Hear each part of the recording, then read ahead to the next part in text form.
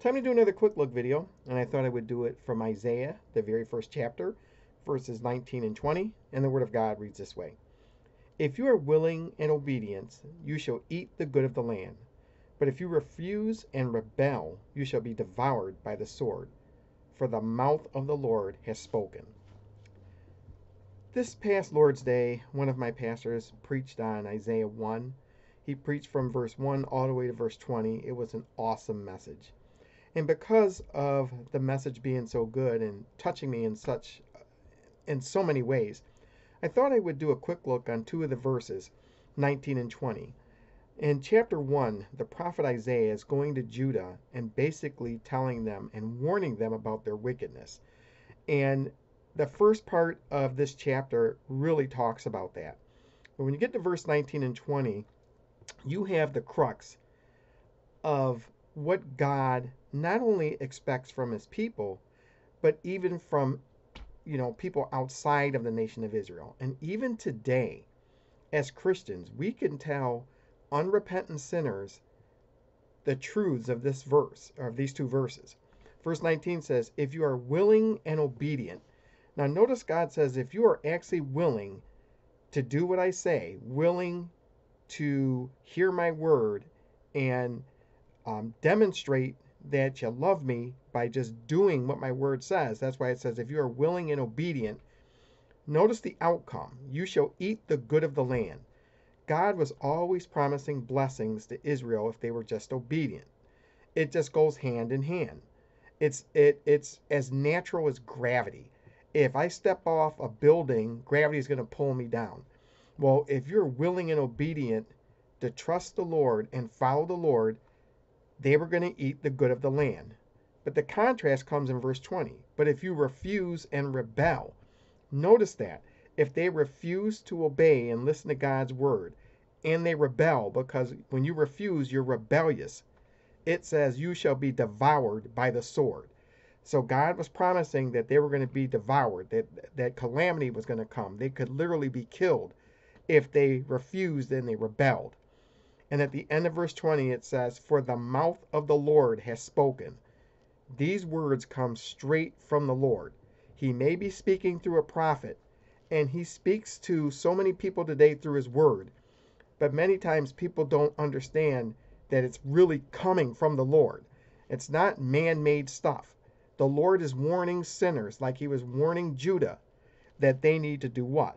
Be willing and be obedient and not refuse and rebel. Dear Christian, this goes for us today.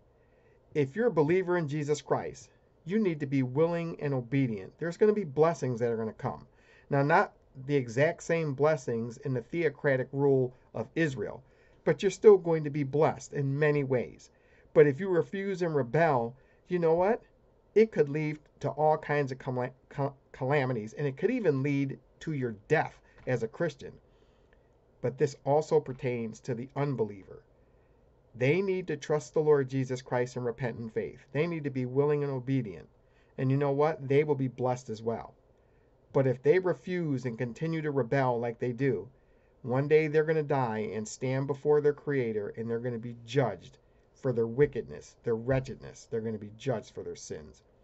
So this is Isaiah chapter 1, verses 19 and 20. I just wanted to do a quick look to remind you, Christian, that there is a hardcore black and white truth from God. God wants people to obey him. God is their creator, and God is their sustainer. And everyone is born sinful. Romans 3:23, all have sinned and come short of the glory of God. So everybody actually needs to repent and believe, because everybody does what? They refuse and rebel. But if they are willing to be obedient, willing to hear the gospel and obey it, and only the Holy Spirit's going to prick their hearts to do that, but they still need to what? They still need to be willing and obedient with that changed heart to trust the Lord. And to be honest with you, once God changes that heart, you will do it. But you know what? It's every sinner's responsibility to do what? To be willing and obedient and not to refuse and rebel.